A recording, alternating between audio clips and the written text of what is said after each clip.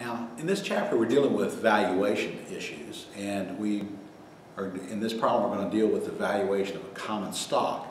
Now, the situation they gave us really is one where the dividends and the earnings of the company are growing at a constant rate. Now, the best way to do that and to value that is to use the constant growth model, the Williams model, the Gordon model, which is a little formula that you'll see at the end of this problem. But the first, A through D here, they're stepping you through the same steps that you would do if you're doing supernormal growth or non-constant growth. But they're giving us constant growth. And so what they're going to show us is that whether we go the long way to get the value or whether we use the little formula, you end up getting the same answer. And so they're trying to prove out the constant growth model, the Williams model, the Gordon model. Now this problem reads like this. It says, your broker offers to sell you some shares of Banson & Company common stock that paid a dividend of $2 yesterday. That means $2 is D0. Banson's dividends is expected to grow at 5% per year for the next 3 years. Again, constant growth. If you buy the stock, you plan to hold it for 3 years and then sell it. The appropriate discount rate is 12%. The A part says, find the expected dividend for each of the next 3 years. That is, calculate D1, D2, and D3. Note that D0 is $2. The B part says, given that the first dividend payment will occur 1 year from now, find the present value of the dividend stream. That is, calculate the present value of D1, D2, D3. The C part says, you expect the price of the stock 3 years from now to be $34.73. That is, you expect P3 to equal $34.73. Discounted at a 12% rate, what is the present value of the expected future stock price? In other words, calculate the present value of $34.73. The D part reads, if you plan to buy the stock, hold it for 3 years, and then sell it for $34.73, what is the most you'd be willing to pay for the stock? That is, what's the intrinsic value of the stock?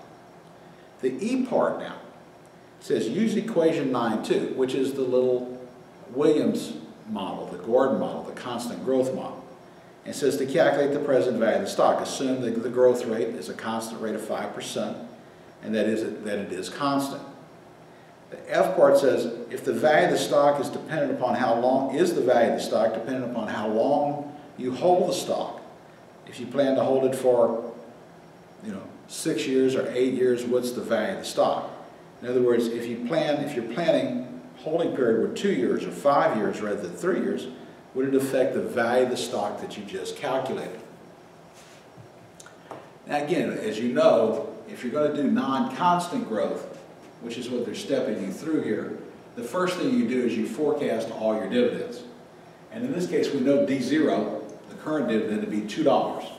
And the dividend is going to grow at 5% per year. So $2 multiplied by 1.05 gives us $2.10. $2.10 times 1.05 gives us $2.21. 221 times 1.05, 1 plus the growth rate, gets us $2.32. So that's the forecasted dividends during this holding period, which is 3 years. The second step, if you're doing non-constant growth, find the present value of the dividends received during supernormal growth, or in this problem, the dividends you received during your holding period. So you have these 3 dividends here. They're all lump sum cash flows. To find the present value of a lump sum, you multiply it by your PVIF.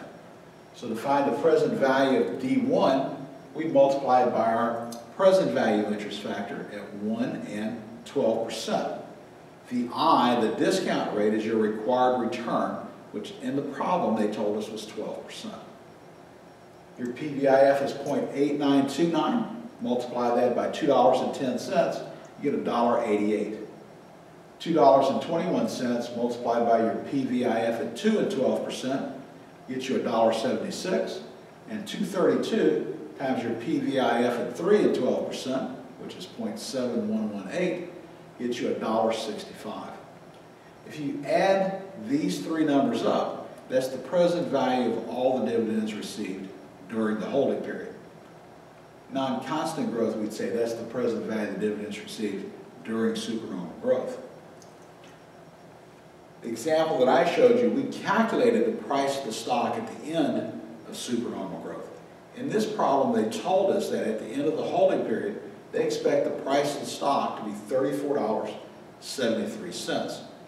$34.73 is the present value of all future dividends growing at 5% a year, discounted at 12% a year. You get $34.73. So this is the value of all future dividends valued 3 years from now.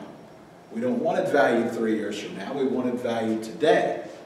It's a lump sum cash flow. We multiply it by our PVIF at 3 and 12%. Now I want you to note, these two interest factors are indeed the same. Don't make the mistake of thinking that's an error. It's not. Multiply 0.7118 times $34.73, you get $24.72. And this is the present value of all dividends received after year 3. Add that to the present value of the dividends received during the first 3 years, you have the present value of all future dividends, which is $30.01. Note that we did not add this number into the answer. That's the present. The present is part of the past. An asset is only worth the present value of all the future cash flows. Now this is the long way of doing this problem. What they want you to use is the constant growth model, the Williams model, the Garden model, which says that if you have constant growth, you find the value of the stock by taking D1, the next dividend, and dividing it by K minus G. K being your required return, G being your constant growth rate. Well, we calculated D1 to be $2.10. That's the numerator.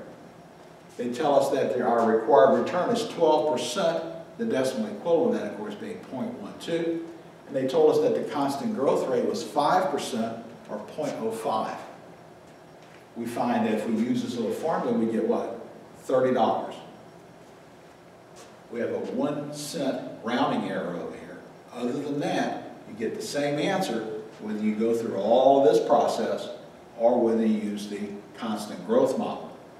I'm trying to show you here that you get the same answer. You want to make your life easy, use the constant growth model. They also ask you about the holding period. Would the value of this stock change if your holding period was 5 years or 8 years or 12 years? The answer is no, because today we've just calculated that the present value of all future dividends is $30. That's its intrinsic value. 5 years, 8 years, 12 years doesn't make any difference because those would just be future dividends. We've already taken that into account.